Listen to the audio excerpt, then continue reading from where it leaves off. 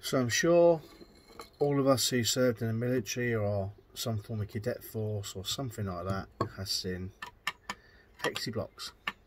Now these aren't issued anymore to the military. I believe you can still buy them.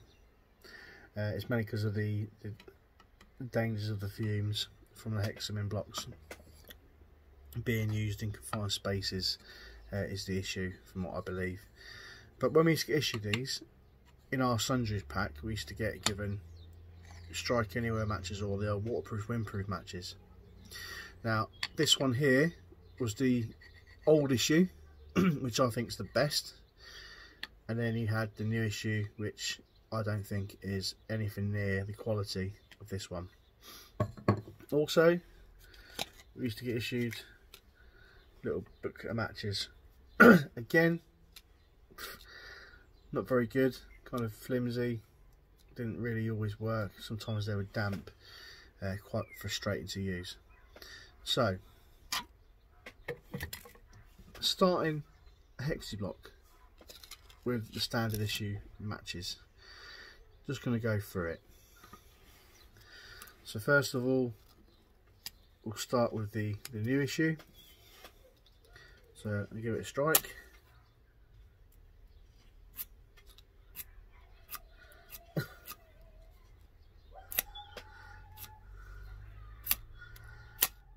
Nearly. Right, it's now going eventually, but I've ruined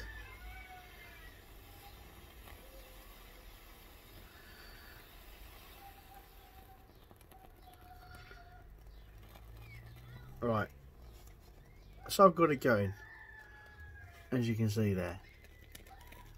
Alright, but you saw how many times it took me to strike with it. Not very good at all. Now if I were to continue striking with these now, my striker is going to be ruined.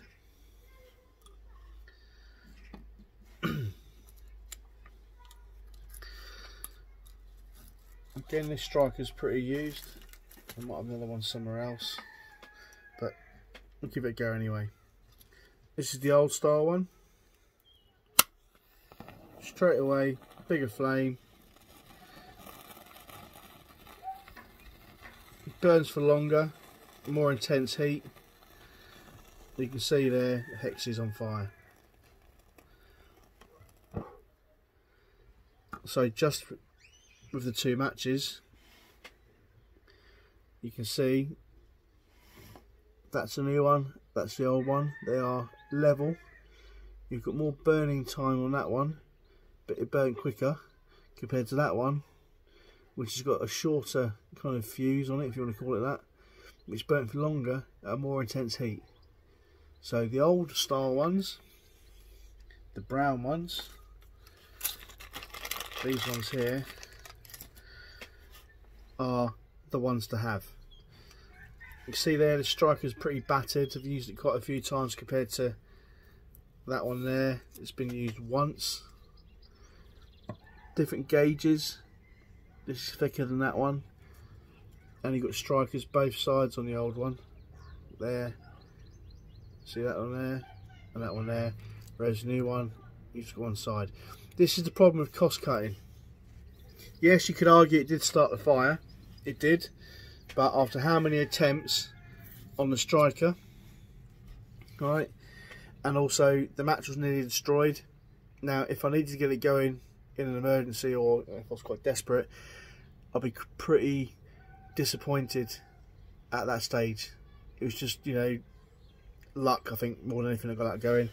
Whereas this one, with confidence, it got going straight away. So that's where we are with hexi. Now move this up a little bit. So the water test. Got some water. I'll use the same matches, the same strikes, just to prove. So we'll go with the newer version first.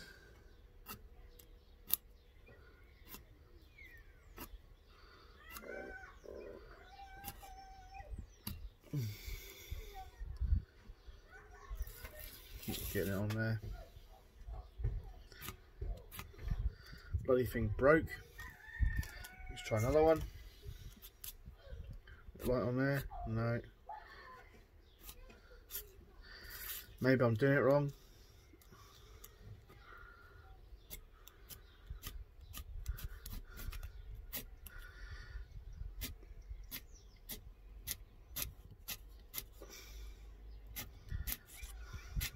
Just disintegrating in my hands. Right, let's see if it'll work on the newer strike, on the older one, sorry.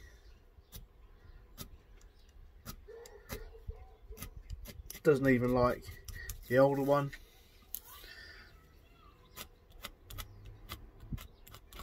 They're just rubbish. I can't even get it lit. Let's, for argument's sake, let's say we've managed to strike it. So you can see there, back to my earlier point, that's probably luck. Let's say I've got it lit. What's it like in water? So there it is now, burning away. Dunk. Oh, it's gone out. Okay, so the older one, let's move these rubbish ones out of the way. So the older one,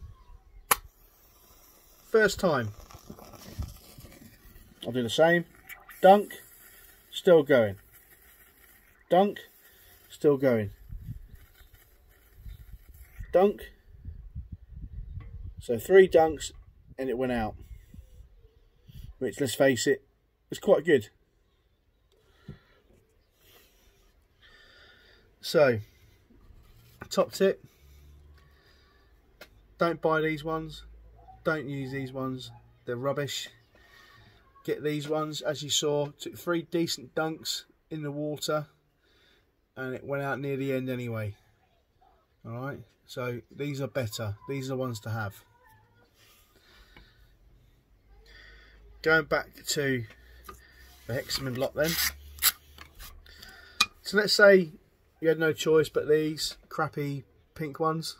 Alright, and they all went out on you, and then you remembered you had a fire still on you. Now, same as the Ziploc, if I get them and do that, it won't start. But if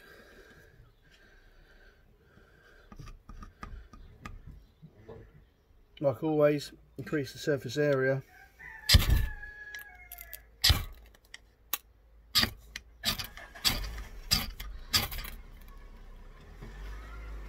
it will eventually take a flame, as you can see.